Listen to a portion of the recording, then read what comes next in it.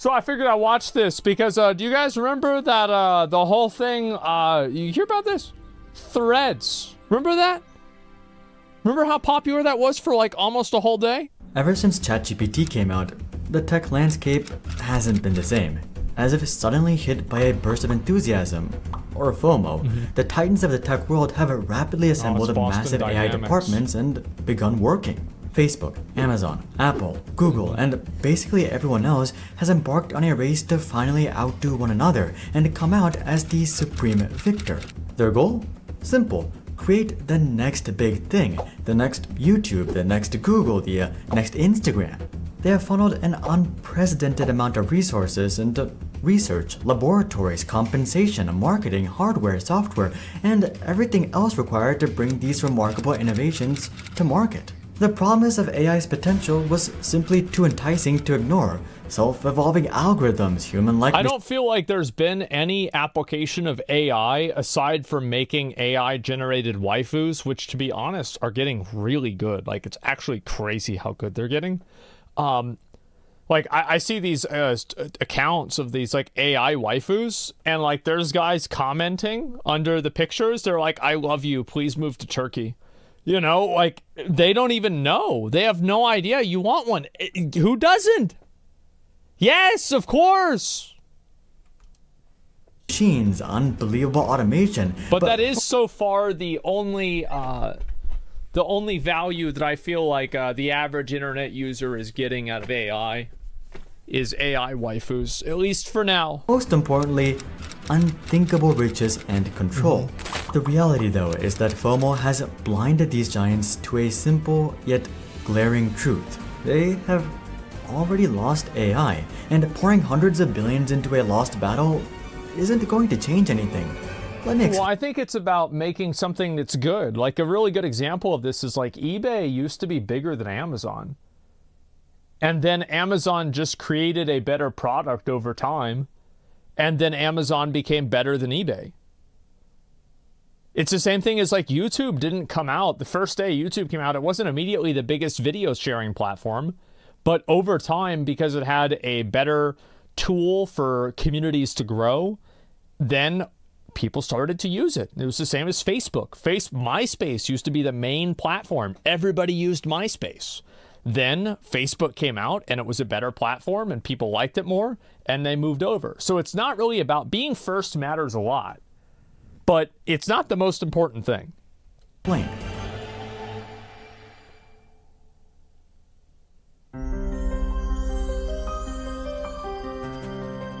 Whoa. In the stock market, there is a famous saying, past performance is not an indicator of future results, aka just because a stock has been performing well does not mean that it will continue to perform well. Most investors say this tongue-in-cheek. They know that it's true, but they continue to invest in companies and funds largely because they have performed well in the past. Companies are even more susceptible to this logical fallacy as they have been directly rewarded for such behavior in the past. The only reason they got so big in the first place is because they gambled big on their hero products, whether that's the iPhone or Google or WhatsApp. They went against the grain and bet it all. Remember how much criticism Facebook received for spending $19 billion on WhatsApp back in 2014? Yeah, WhatsApp is so fucking massive. It's huge around the world. Like, I think that it's like the #1 used app in a lot of places. This gamble ended up paying off, but let's not forget what it was, a gamble. Each time these companies win a gamble, they're more inclined to think that they can dominate any industry they want if they just spend enough money. I don't think it's necessarily being inclined to believe that you can dominate an industry, but more so that every single time that a potential industry pops up, all of these companies try to plant their flag on whatever moon that just was invented.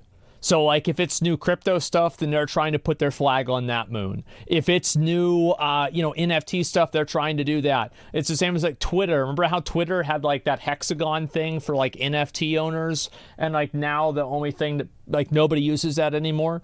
But it's because they want to feel like they are keeping up with things. Because the truth is, like, every once in a while, like with WhatsApp, it works. Yeah, they're just simply trying to play the law of averages. if we keep batting, we'll eventually hit a home run. And I think that's a healthy thing. And to be honest, like, oh, the big tech companies doing this, bro, this is the fucking mission statement of venture capitalism.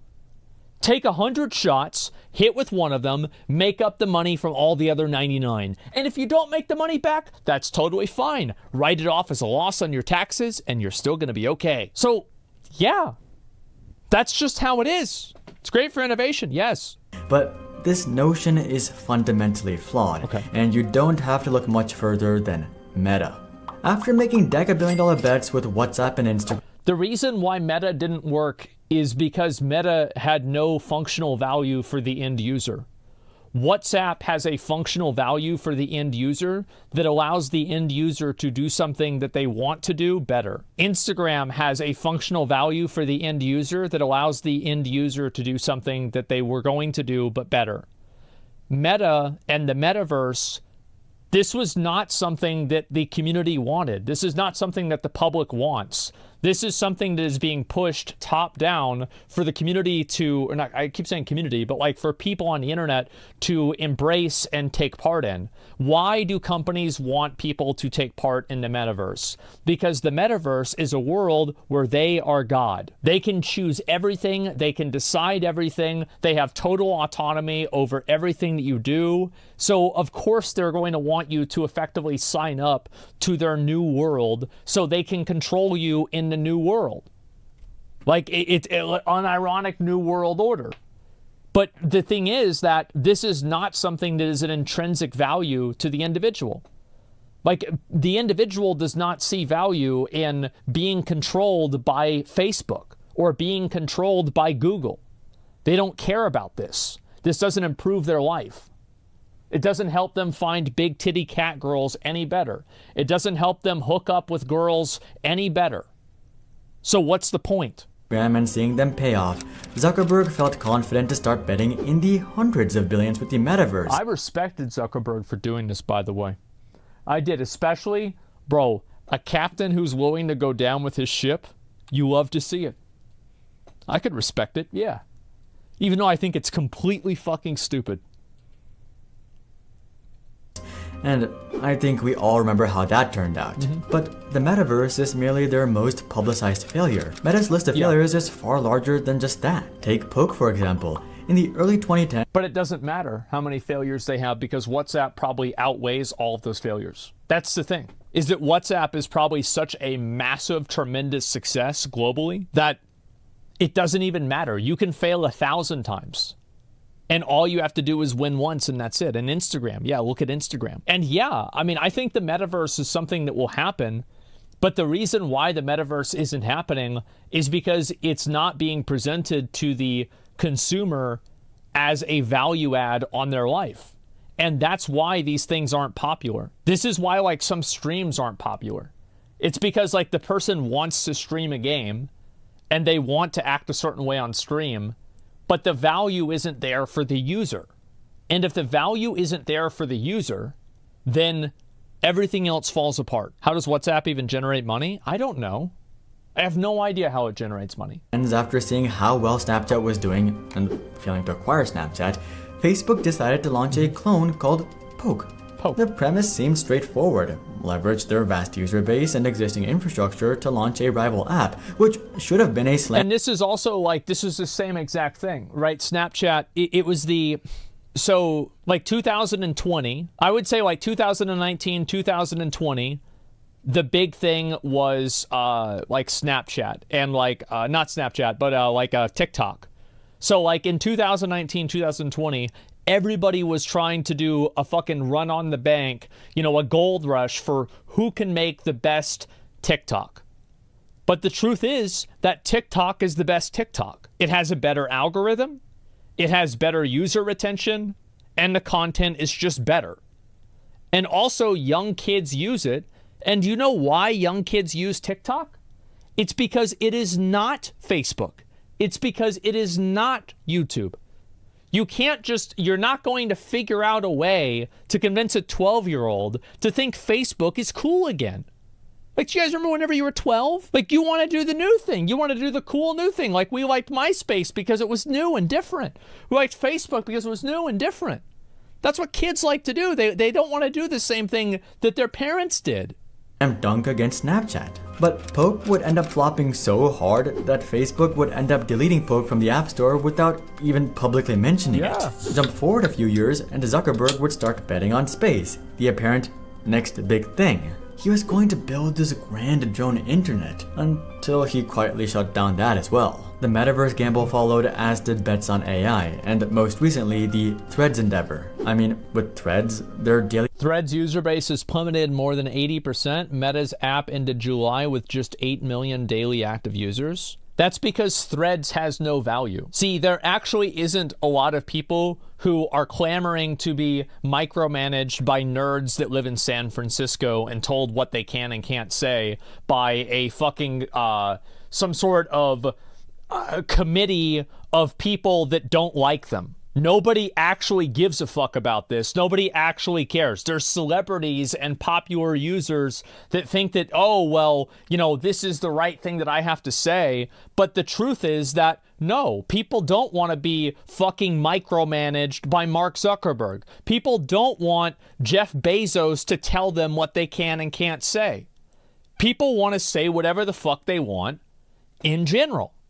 And they don't want anybody to take that away from them. So the moment that Twitter did that, why the fuck would anybody else go over to any other platform? Why would somebody sign up, go out of their way to get censored? active users was literally down over 80% within just a month of launch. Yeah, there was no, and also, like, again, there was no other value to it. Like, and also a big thing, Threads didn't allow porn. How can they be so stupid? Why are they so stupid? Didn't they see what happened to Tumblr? Bro, you remember that? Remember whenever they banned Tumblr porn? And remember how good it used to be? It was done. Nobody wanted to use the website for anything other than that. Just throw an NSFW filter over there and call it a day? Yeah, sure. Twitter is porn for normal people. Yes, exactly. It's completely normal. 99% of streamers, content creators, and influencers don't like Twitter and disagree with everything the company does, but still use it. I don't disagree with everything Twitter does. I think Twitter's great. I think Twitter's totally fine. There are some, there are things that it does that I don't like. But overall, I'm a Twitter enjoyer. Yes, I enjoy Twitter. It doesn't matter. You're part of the 1%. I can be.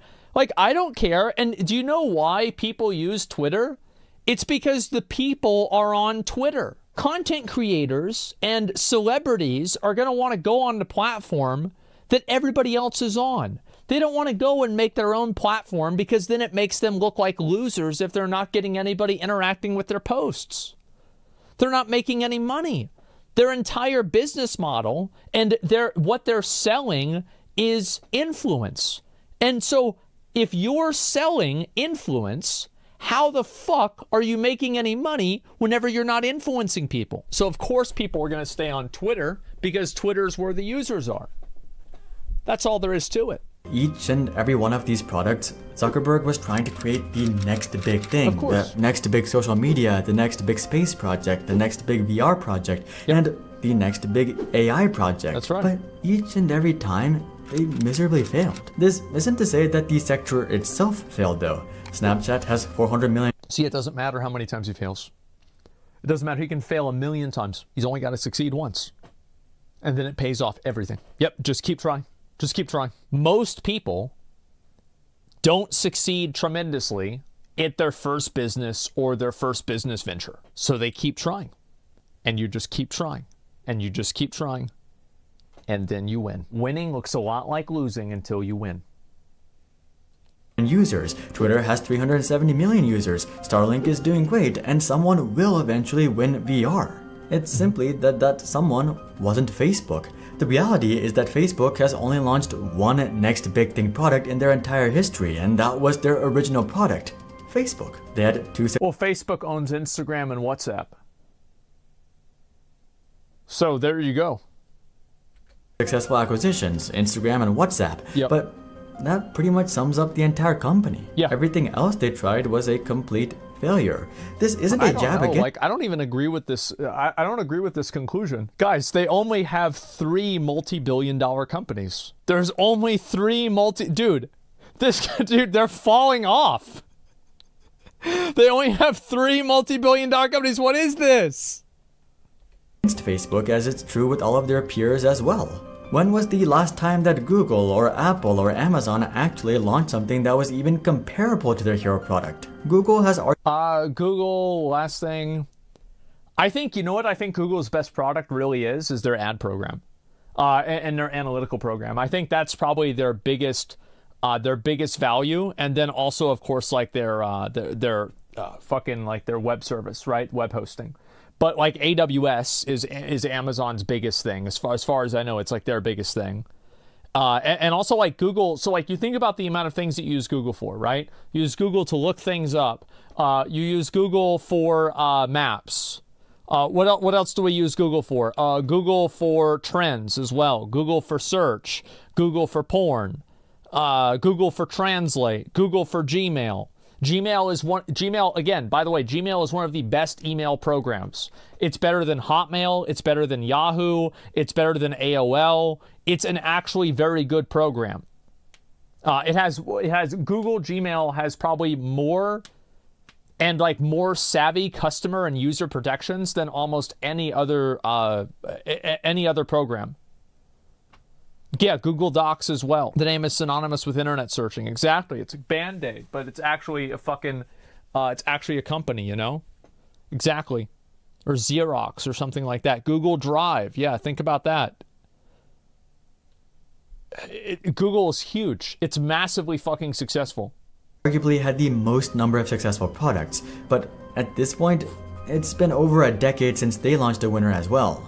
The reason is obvious. It's simply ridiculously hard to replicate the success of something like Facebook or YouTube, even for... I think also a big problem is that how many massive, like, websites have really come out in the last 10 years? Have launched in the last 10 years that were tremendously transformative. TikTok and Snapchat. And I think actually Snapchat predates 10 years. ChatGPT, OnlyFans... And also OnlyFans, well, actually, I heard OnlyFans made like, what was it, like $53 billion in revenue? Something like that. It was something crazy. Yeah, it's insane. Patreon, yeah. Twitch was around 10 years ago. CEO paid himself $300 million in bonuses. Good for him. Companies that have already done it once or twice. Nice. This brings us back to the original statement. Past performance is not an indicator of future results. Just because Facebook launched a successful social media 20 years ago and Google launched a successful search engine 25 years ago does not mean that they have a better chance of winning AI today. Oh, well, the point that I was making though is like all of these companies, like everybody keeps taking shots, but most people miss. Like 99% of everything is a miss. And like we have like 3 or maybe 4 big websites that have come out in the last 10 years. In fact, I would actually argue that it leaves them worse off. Let me explain.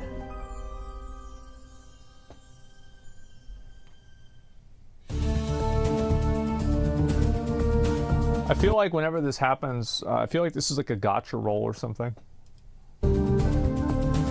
Everyone is so quick to point out all of the advantages enjoyed by these tech giants. They command the finest engineers, possess unparalleled infrastructure, possess seemingly limitless capital, and boast extensive reach among other assets. But rarely do people consider these companies' biggest shortfall, an incomprehensible amount of baggage.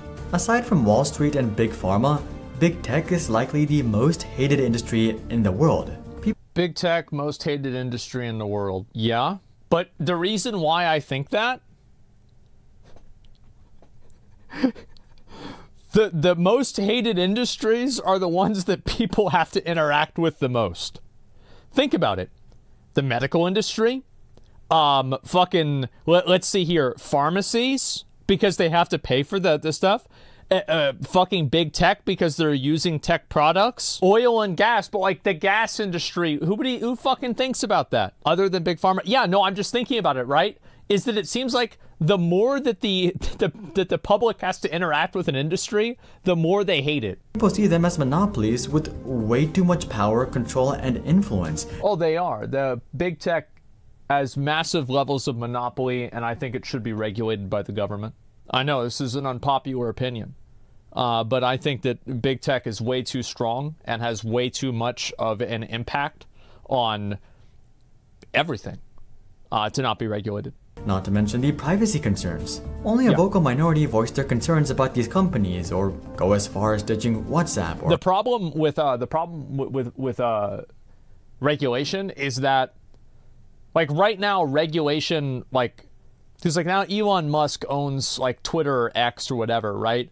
Now that he owns it, I think that a lot of the conservative people care less about regulation because they feel like he's on their side, if that makes sense. So the problem is that people can't get together and see the ultimate problem down the road with having these massive companies that have no allegiance to any country, that just want to make more and more money, that just push out fake information or things that just make people mad, or just whatever they can to make more money, right? That's their goal, is to make more money. They can't see the long run in this because they're winning right now. So they don't want to stop winning because they're playing an unfair game and it's rigged in their advantage. And then the moment that it's not rigged in their advantage, now we want to talk about regulation. Now it's okay, guys. You know, let's be honest, these companies have too much power. You see what I'm saying? Conservatives weren't complaining for 8 years. Well, they were. They were really pissed off. They were pissed off during COVID because they couldn't talk about COVID was fake. There was the January 6th stuff. A lot of conservatives who were very, very outspoken about regulating big tech. And then whenever Elon buys Twitter, big fucking surprise, I don't hear about that as much anymore. And you know why? It's because they feel like they're winning right now. But guess what happens? Eventually you lose. And then whenever they do lose, and whoever takes over Twitter from Elon in some point in the future, or another website comes up that's more popular, or something changes that we can't even predict right now, then they're going to be like, oh, I think we need to think about regulation again. It has nothing to do with principle. It has everything to do with power.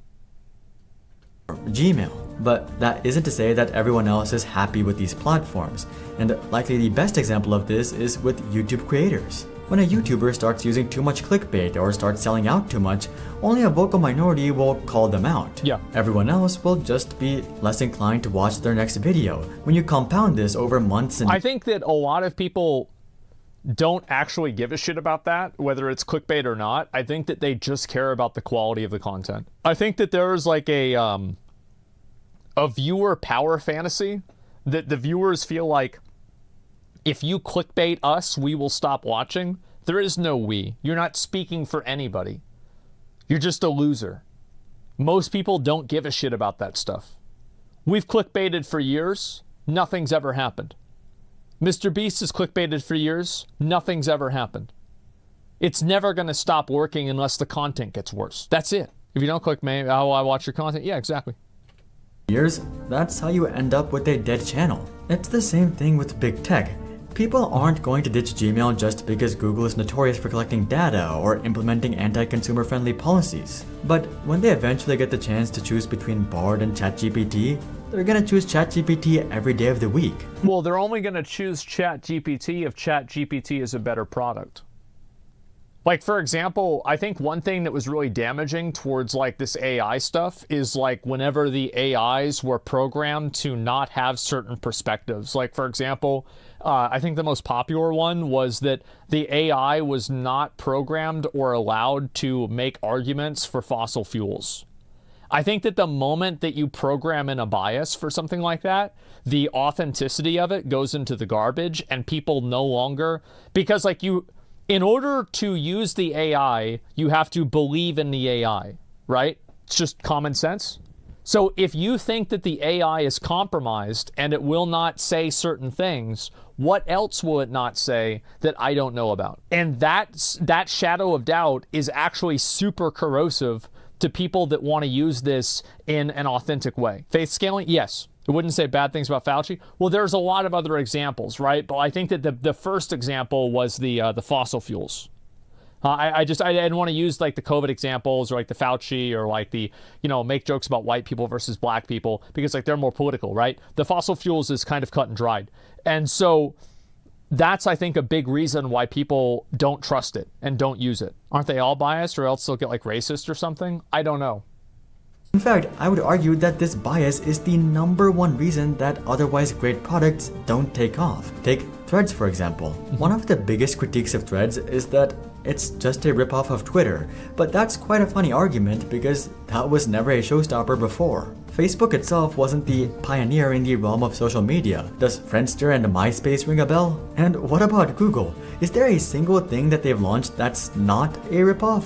They didn't create search engines or email or video sharing or browsers or... Well, you don't need to invent something completely new. Like, for example, like the iPhone. The Apple made the iPhone. Literally, iPhone was 2007. It'll be 20 years in 4 years, and we will still be effectively using iPhones. That is fucking insane. That is absolutely fucking insane. And it's almost impossible to do that. Like, it almost never fucking happens. That's not an iPhone? Yeah, but it's basically an iPhone. iPods got discontinued.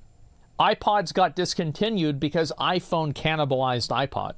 Smartphones or really anything. They just made things better, and that was enough. Recent products like Threads and Bard, however, appear to be judged more by their perceived lack of originality than by their actual merits. Honestly, this phenomenon... Well, it's because the originality is just... I think it's the value. Again, like, people get value out of Instagram, people get value out of X or Twitter, people get value out of YouTube, they get value out of TikTok. Threads doesn't provide value, so people don't use Threads. What unique value does Threads provide that TikTok or Twitter does not provide? Nothing. The phenomenon has more to do with optics than product authenticity. Imagine if Threads was a startup. If Threads was a startup, the optics would be completely different. Threads would... I disagree with that because you can compare that with Mastodon and Blue Sky, which were startups or smaller companies, and they were poised as oppositional to Twitter, and they were also similarly or actually even more unsuccessful than Threads was. Have been seen as the valiant underdog taking on the once great Twitter that was ruined by Elon Musk. But since Threads is from Facebook, people perceive it as, oh, great, greedy Facebook is trying to expand their monopoly into yet another sector. Woohoo. You could almost see this playing out in real time. After Threads launched, everyone checked it out just to see what all the hype was about, but no one really resonated with... Well, people, like, Mastodon wasn't new. I know Mastodon wasn't new, but Mastodon was a small up-and-comer company that could be poised against, Twitter as like this David and Goliath situation, right? So like it fits the narrative that he's trying to paint because he's saying that like the public mental narrative of these big companies trying to just claim more and more of your real estate on the internet is working against them. And I don't think that's true. I don't think that actually matters as long as the product is good. Product or story. And this is why it's so dangerous for these big tech companies to enter the AI scene. More than likely, they're just gonna burn an extraordinary amount of money and end up losing anyway. In fact, this trend I think it's good that they are entering into the AI scene. I think that having more people try more takes on it is better, and the more people that you have trying to do it, the higher the chances that you're gonna have something good. That's my opinion. And like, for example, like you can look at this with video games, right? As soon as a video game is in beta, there are like probably 1 million bugs that the developers never found themselves, right? Because there's like that many more people looking at it. And then whenever a video game goes into like, it gets released, well then everybody's playing this game. And now there's all kinds of crazy weird metas coming up. Things that the developers never even began to intend, like frame rules. Do you really think that Nintendo planned to have frame rules in the original Super Mario Brothers? Absolutely fucking not. It was just how the game was done. Do you think that like the credits warp glitch in Super Mario World is something that one person could have figured out? Absolutely not. It took an entire community of people working collaboratively in order to arrive at a 5-minute clear of Super Mario World. And I think that this is something that happens all over the world. It happens with everything. Is that the more people that you have on something, the more people that are aware and trying to fix something and do something and work towards it, I think the higher the chances that you're going to have a good product. You're going to have something that's great. Already begun with Bard. The common sentiment around Bard is that ChatGPT was the OG revolutionary product and that Bard was just copy-pasted ChatGPT. But this is completely false. Google has been working on AI for longer than OpenAI's entire existence. Now, you might be saying, oh, well, Google probably wasn't as focused as OpenAI, but this is also completely false. In total, OpenAI has raised $11.3 billion, which is an insane amount for a startup. But do you want to guess how much Google has invested into AI? Maybe I would say probably, say like 100 to 150 billion. 20 billion? 40 billion? Well, it's actually upwards of $200 billion. More than Google I expected. has literally Wow. been investing OpenAI's entire funding into AI every 6 months for the past decade to come up with Bard. But unfortunately for Google, it looks like Bard is gonna end up as the next Bing while ChatGPT ends up as the next Google. The bottom line is that people have already made up their mind about big tech. So outspending the competition isn't going to allow these companies to come out on top. That's a good point. He's right about that. You can't just simply outspend people and beat them. Like, it doesn't matter how much money you have on something. I think that, like, you know what a really great example of this is? Overwatch 2 versus HoloCure. Who would win? A multi-billion-dollar company or one fucking weeb? Well, guess what? Weebs win again. So that's just the truth, is because again, and the reason why is that the focus at that point is not on creating value for the user, it's on creating value for the company. It's not even true. You can buy out the company if you're as rich as these companies. I'm not talking about that. I'm saying, like, yes, if you buy the company, that's a completely different situation. Like, we're talking about competition. Like, can you beat the product? Like, well, if you buy the product, yeah, I guess that's beating the product. But, like, that's not the conversation. But then, what's the solution?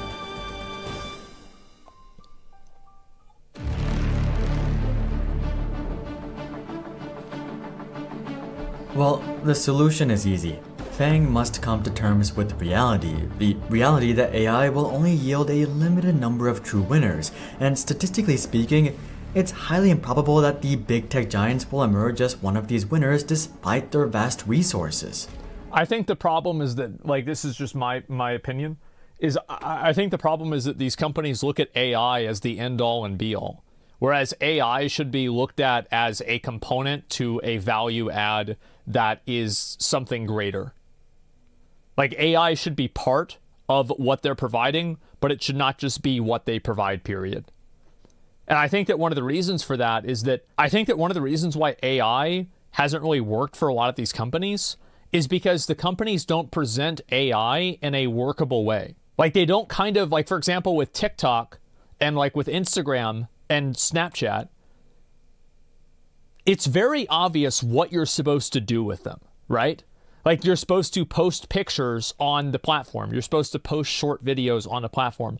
But with AI, I think that we're actually in a position where a lot of users for AI don't actually know what to do with AI because the product isn't narrowed down. And this is also like a parallel to this is with like department stores and different types of like online retailers as well. A lot of them don't have all of the different options of shirts or clothes or whatever because they know that if they provide the user with 15 different shirts, then the user is going to get what's called choice paralysis, and they're just going to get overwhelmed and not buy any of them. But if you provide 3 different shirts, then that choice has already been curated, and they're more likely to buy one of those 3 shirts. So I think that AI is running into a similar problem where because AI is being presented as just this wide canvas, nobody knows what to paint. So I think that as soon as one of these companies finds out a workable tool, because think about how popular AI pictures are. They say, make AI big boob picture. Boom, done. Everybody does it, right? But the problem is that that hasn't been applied to other situations. Now, the exception to that, I don't know a lot about that. I don't, like, I've taken like one semester of programming. I didn't do well in the class. So like, I don't really understand programming very well. However, I feel like programming and like types of, rudimentary design can be kind of used with AI. And I think that people do try to use that sometimes at least. But I don't know enough about that to like really have an opinion on it. But the big boob pictures, I do. So that's, I think, the problem with AI right now, is that AI is being presented as this massive fucking canvas, and nobody knows what to paint. And the reason why these companies aren't being successful is because the companies don't have a focused way to paint pictures on their canvas of AI. Do you guys see kind of where I'm coming from here? Combine this with the overwhelmingly negative public sentiment against these companies, and it becomes damn near impossible. Almost every single company has a negative sentiment in the public, by the way. Walmart, Target, McDonald's, Burger King, Wendy's, I don't know, like Costco. Costco doesn't. Yeah, I guess Costco doesn't. True. Blizzard. Yeah. I feel like Papa John's. You know, like there's a lot of, I would say like most companies have negative sentiment in the eyes of the public. For Fang yeah, every ISP. Win AI. So should they just sit back and watch as their fortunes crumble thanks to up-and-coming AI products? Well, of course not. That would be brain-dead behavior. But if sitting back is a bad idea and going all in is also a bad idea, what in the world are they supposed to do? Well, easy. Instead of trying to strike gold themselves, they should be selling the shovels. This is exactly what Nvidia has been doing, and I mean, the results speak for themselves. Nvidia was originally a consumer brand focused on selling GPUs to gamers. They screwed up their PR with gamers when they started embracing cryptocurrency miners. Gamers felt like Nvidia betrayed them and that Nvidia was just milking gamers and yada yada yada. When AI started gaining steam, Nvidia could have easily tried to make their own in-house consumer AI platform. They had all the tech and money to do so, but instead, they chose to bet on something far more consistent and reliable, selling shovels. Now, it doesn't matter to them who wins the AI game. It could be Apple or Google or Facebook or OpenAI or some startup no one has ever heard of. It doesn't matter because they're all using Nvidia GPUs. In this sense, Nvidia has already won AI and secured their future within the new era without actually having to take the massive gamble of creating the next big thing. The same thing can be said. Yeah, they just do a good job with what they're already doing. And I feel like, yeah, I mean, I used the 4090 on Starfield last night. It was pretty fucking good. About Microsoft. About 10 years ago, they decided that they were going to And also NVIDIA, by the way, NVIDIA does such an incredible job with their marketing. Like, the amount of marketing that NVIDIA does, I think blows AMD out of the fucking water. Like, that's really, like, I always hear about NVIDIA. I never hear about AMD. And, like, I remember back in the day, like, this was, like, always, this is my, like, fucking, like, over 10 years ago perspective. Is that, like, NVIDIA was, like, very good at, like, rendering landscapes, but, you know, what was it? AMD was very good at rendering, like, particles, you know, things like that. And, like, I don't even know what it's like now. But, like, now I feel like all you hear about is NVIDIA. And the reason why is because NVIDIA is always trying to do new things. They're always making some sort of new... some new innovation. They're always like releasing some new product or announcing some new product or something. A back-end company focused on supporting great solutions as opposed to creating great solutions. The result? Well, after 17 years of stagnation, Microsoft would nearly 7x within 4 years. Now, of course, supporting these solutions won't be as lucrative as creating them, but the probability of success is also more like 90% as opposed to 1 in a million. Also, for the record, supporting AI is already insanely lucrative. Google seems to be recognizing this paradigm shift as they've started focusing more on expanding their cloud business rather than... By the way, I feel like one of the reasons why, I don't know, like maybe I genuinely don't know this well enough, but like my layman perspective on why NVIDIA stock probably went down a lot is because of the massive global silicon chip shortage that affected every single car manufacturer and everything. I don't think it was a sentiment with gamers. I think that it was just simply they could not sell their product. Like, that's why. I don't think it had anything to do with, like, because the thing is, I don't think people were mad at NVIDIA for these chip farmers. I mean, some people were, but like, I think most people were just mad at the chip farmers or the crypto farmers. Because I saw, like, remember those videos that like these guys would make of, like, you know, all those like 3070, like, remember that thing? There was like in this like super air conditioning white room, and then like people tried to like reverse dox this guy of where he was at.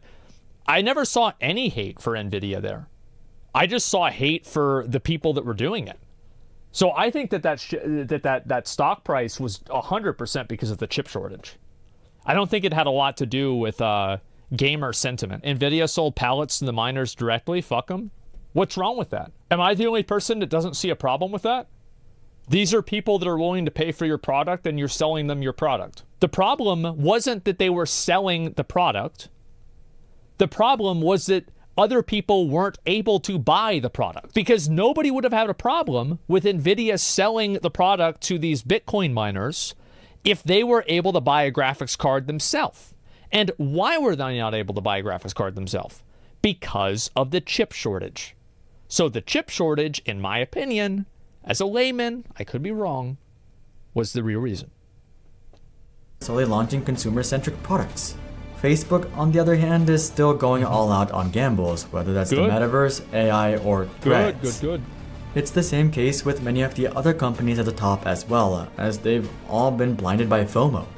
And all they're gonna have to show for it in 5 or 10 years is a slew of forgotten products and hundreds of billions of dollars less in the bank. The problem is that much of big tech is trying to buy naked calls on AI, when the smarter solution...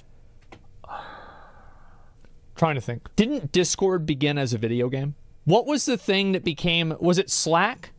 It was Slack. Yeah, sorry. That's what I was trying to remember. I could have been wrong about that. Okay, so basically... Slack. So Slack, I know nobody here probably has a job, but like that's why we're watching this at 2 in the morning. But like Slack is something that's used for working professionals very often. It's kind of like just a communication platform. Basically, Slack was originally just a video game. And after a while, they realized that the chat program that was part of that video game was actually really great, and that chat program became Slack. So I actually don't think that taking shots and missing is necessarily a bad thing, because sometimes whenever you take a shot and you miss, that can still help inform your next shot. That can still help empower you to make the next good decision, even though the first bad decision was bad. But sometimes you make a bad decision and that enables you to make a good decision in the future. You see what I'm saying? So I was just trying, like, I'm using that as an example, like with Slack. For some reason, I thought it was Discord. Is to just sell puts by offering the foundational tools and support necessary for the AI landscape to flourish and to laugh all the way to the bank. But that's just what I think. If you'd like to learn about how AI got to this point, check out this video. But until then, I'm Hari, and I'll see you guys on the next one. Somebody else brought up a really good point in chat, and they said Fortnite PvE.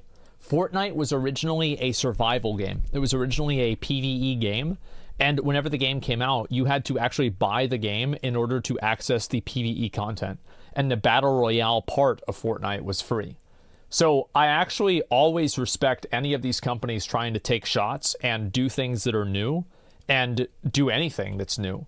Because I think that in the process of doing these new things, you achieve something that sometimes you would have never actually been able to do initially. So yeah, it's like oftentimes like innovation like that. What I'm saying is like innovation is sometimes, there can be a serendipitous nature of innovation where things, you're trying to innovate one thing, but you learn something or there's some sort of interaction that leads you in a completely different direction, nowhere where you were trying to go originally, but this new thing is so much better. Happenstance, yes, exactly. That's a breakthrough. Yeah, there's a breakthrough, exactly. And that's what happened, ironically, with making classic WoW work. I'll link you guys this video. I think this is a great video. I don't agree with the idea that big tech is like wrong and like that people hate big tech. I think that it's just all about the use case. That's all it is. It's all about the use case and it's all about the user value. And the user value is what matters the most. And that's why a lot of these companies fail, is that there is no user value for something like what do you call it? Like Threads. There's no user value for something like what was the other one he mentioned? I forgot, like the Bard, right? There's no user value for Metaverse. So that's why these things fail. It's because these things are generated, and it is kind of an ironic thing, right? And I think it could actually be part of why big companies are it's harder for them to innovate, because these things are generated and made based off of their profit potential versus their user benefit. So because they're being made by this massive company that's very profit defined and very profit motivated, all companies are, but especially with these companies, then I think that they probably wouldn't take certain chances or create certain products that might have a better user case or a use case for the user, just because they don't need to, right? They don't want to. A lot of companies for now have banned ChatGPT because stupid people put sensitive data in them. I don't know about that. I have no idea. Let's see. I'll read a few comments about this. The way technology has improved in the last 5 years is insane. Only issues are policies and how they can get ahead of laws and the government. Well, the good thing is the government, people that work at the government. So inside of the Senate and the House of Representatives, collectively, let's say 300 people. It's a bit less, I think. How many of those people do you think don't know how to use internet? Or sorry, don't know how to use email? Because I think there's at least 10. Yeah, there's at least probably 10, or maybe, you guys think 70%, right? Less than 5%? Yeah, but like, if you asked every senator to explain what ChatGPT is, what AI is, what Stable Diffusion is, how TikTok works, do you think that they would be able to do that? Probably not. And that's the problem. I think 0% of them know Stable Diffusion. Yeah. To be fair, when you ask a young person, they would also know nothing. Yes, but the young person is not deciding policy for the country. Like, I wouldn't expect a plumber to know what Stable Diffusion is. But I would expect somebody who's in the government to know what it is. But yeah, I'll read a few comments. I think this is, next big thing is regulating those darn mega tech companies just like any other damn utility. All right, there we go. Where's the EU regulators at? Yep, true. I'm glad this guy also agrees with me. Thank God. I'll link the video one more time, then we'll watch the classic Wild Deaths again. You should not be in office or in politics. Oh, I really hate this line of thinking. By the way, I think this line of thinking is really stupid. I know that people are like really into circle jerking about how term, like what's it called? Like term limits and like term, like limits. I don't know what else. That's the term, right? I was thinking of another way to explain it. But like term limits for people that are in government. I don't agree with this. I don't care if somebody's 80 years old. I don't care if they're 60 years old. If they're doing a good job, I want them to stay in that job because they're doing a good job. I don't want to arbitrarily fire them after a period of time. That doesn't make sense. But they're not? Well, then isn't that the problem? But isn't that the problem, though? The point is to get rid of corruption? So you think people that have been in there, like... So you think Bernie Sanders is more corrupt than somebody, some like random, let's see, young politician recently in trouble with corruption? I don't know, like, I'd have to think of somebody else. Contradicting yourself? No, I'm not. Just because you don't understand what I'm saying doesn't mean that I'm contradicting myself. George Santos, yeah, some Matt Gaetz or somebody like that, yeah. I think this idea that like, oh, well, you're just going to get more corrupt the longer you're in government, that's just bullshit. 100%. They have examples of Glitch McConnell, who's feeding off the government test and can't comprehend what's going on. He's having seizures. He shouldn't be... Mitch McConnell should be nowhere near signing any bills for anything if he's having seizures. Like, straight up. Like, what are we talking about? Of course not. Yeah, if this is frying his brain, then absolutely not. I don't think anyone should be able to sit in a position of power indefinitely. Why? Like, what's the logic of that? Power corrupts, needs to be limited? It is limited. That's why they run for re-election.